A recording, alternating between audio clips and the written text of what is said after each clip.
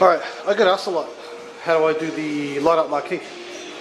This is, I'll take it out. This is a light, it's a LED strip with a diffuser on it. These are about $17. They're good. I get those from Bunnings. You can use fluoros. Fluoros are great. I mean, they're what they used back in the day. Fluoros are more expensive though. They're mounted pretty much the same way, but much cheaper. These are actually brighter. They don't have the hard spots, the bright and dark spots that LED strips have, because they've got the diffuser on there, which is just like a cloudy, foggy sort of just a cover. It comes like this. You have to splice in your own wiring, and it comes, you can see in there, there's two little clips. You just screw them in. One screw each. It's a little bit tricky getting this in, but I didn't want to take this off for that reason. One's in. There we go. That's one. You just got to sort of press down and in at the same time, and they're locked in place now. Just have to splice this. I'll show you how to do that. It's easy. Now what I've got these aluminium angles. There's two of them, but they're vacuum stuck together. These are just aluminium angles. Don't ask me what size they are. I don't fucking know. I think I'm just guessing it's 15mm by 15mm. What's that, inch-wise? I don't know, 2/3 of an inch by 2. Who cares? Alright, whatever floats your boat at the end of the day. These sit there. Oh, I've got the T-mode in the way, so they sit there. Gives it a nice sort of look. Now what sits in between is this. This is my header. Tron. It's backwards because it's on camera. It's actually cleaner. Now, it's just on opalescent perspex. This goes there. This goes in here. But well, we could have it. It's a little bit bigger than what it should be on purpose. It's like a friction free.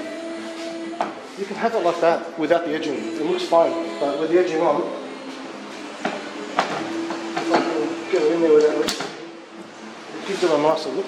See, then this edge will go underneath here. If it'll let me, without scratching it. This is a little bit too big. I have to cut this out a bit. But you'll see what I mean. Edging goes underneath, but it gives it a nice look. So, basically all I've done is applied a sticker to some perspex. That's it. That's all I've done. Now, applying the vinyl to perspex is hard because it's not porous, obviously. So you need soapy water for this. You have to. Alright, this is an exception to the MDF rule. This is actually, I need to wipe it down. It's actually very clean. I mean, it's very clean looking when it's clean.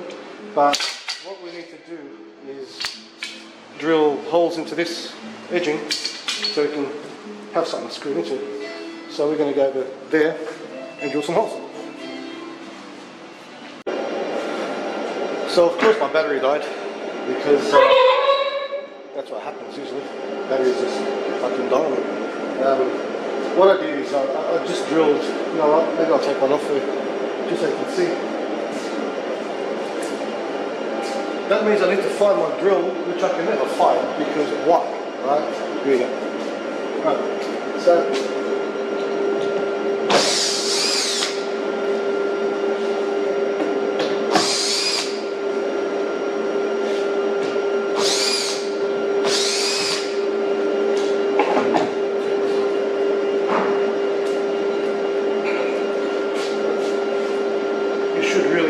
T-molding on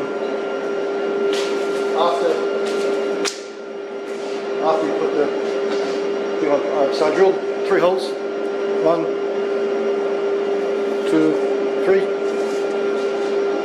And I countersunk them in here. So I used what it is. See, I thought this was all recording, but it wasn't. So I used a 3mm drill bit to drill the hole, and this is a countersink bit. This is for wood and metal. This just sort of bevels it so the screw sits in all the way, like yay, like that. So it sits sort of flush, right? So I did that on both, and that was what I thought I shot yesterday, but did it. I'll mount it down on top. Now you gotta feel for the hole. Yeah, you're gonna feel around, try and find the hole. Then after you find the hole, you screw it, obviously. And then we've got 3 of them. You don't need more than 3. You can do 10 if you really want, but there's no point. I'm good at finding holes. Oh, these get worse, don't they? Now, this is what stresses people out. These come like that out of a shop, right? You're supposed to attach your own cable to it, wire to it. Now, I'm going to strip these a bit further. These are just how they come, but they don't give you enough.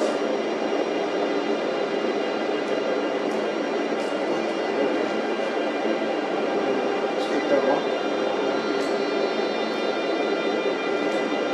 Now these are just cheap $10 wire strippers. They're King Chrome, I mean it's not a bad brand, but these have lasted me for years. You don't need anything expensive. Right? You've got a blue and a brown, hot and neutral. Just match the colours. This is just a fucking cable, just a random one I had lining up, right? Well, in Australia it's 240 volts, so it doesn't really matter. They're all going to be 240. So what you're supposed to do really is get some heat shrink first, twist the wires together, and ideally solder them. But I'm doing this assuming that you guys don't have a soldering iron or heat shrink, right? But I'll teach you a cool trick. Electrical tape. Everyone's got electrical tape. This is just Nitto brand. This is just regular hardware store shit, right? Go over it. We're going to pretend it's heat shrink. Go over it a few layers, just to make sure there's no bare wires everywhere. And then what I do is, so I've got asbestos fingers. I don't feel much pain in them, but get a lighter. Can you see this? Heat it up. It melts. And then we just go over it with the fingers.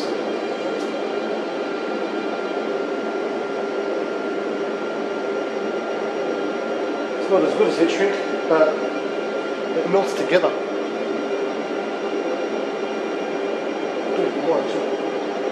So the tape won't actually unravel and come off.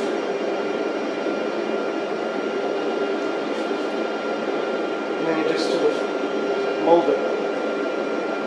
And when that dries, it dries like almost hard plastic. It's good stuff. Show you. You don't really need a close up to this, I don't think, but it's just now still gooey because it's still warm, right? I just do that. If you don't have the heat shrink, that way you don't have to buy some, because some guys, they'll sell the heat shrink in small batches of $10 a box, or it comes in a little, looks like a film canister almost. You probably won't ever need that much, so there's no point. Or they sell them by the roll. So I'm just twisting the brown one together now. Put some tape on that. Twisted. Can you see? So it comes the tape off. Everyone asks for real-time videos all the time because when you do cuts and time lapses and shit, it doesn't show how long it actually takes. I mean, this has taken me all of a couple of minutes so far. Take it thoroughly. It doesn't get that hot. You can sort of gauge the heat. Can you see? Actually, it does get very hot, but I go a bit overboard because My fingers will probably blister up later because I don't register heat very well because I've burnt my fingers way too many times. And my old sensei, Watanabe-san, just fucked our hands up in training. So, okay. Now, once these are done, they're secure. There's no wire sticking out. It's all good. Just take them up. You don't have to use black. Use whatever colour you like. Black goes with everything. So I use black. Now, when you take them up, you want to go at least an inch onto each wire you're splicing, so you get a nice little grip. And that way they're never going to really come apart. Now, I usually do solder them, or soldering, as the Americans say. But I am trying to do a how-to for people that don't have shit like that on a regular basis. Like, you know, not everyone has a soldering iron, man. You know, so now I with my lighter, just like you would heat shrink.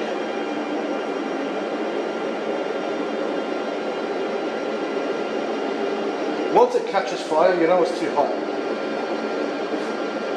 I mold it down, and that's going to dry into a harder sort of plastic, and you're right, it's all good. That's how I'll light up my key now. Let's see it light up. It's kind of bright in here, so you won't see much. Give you a little squeeze. Alright, we're in the power cord down.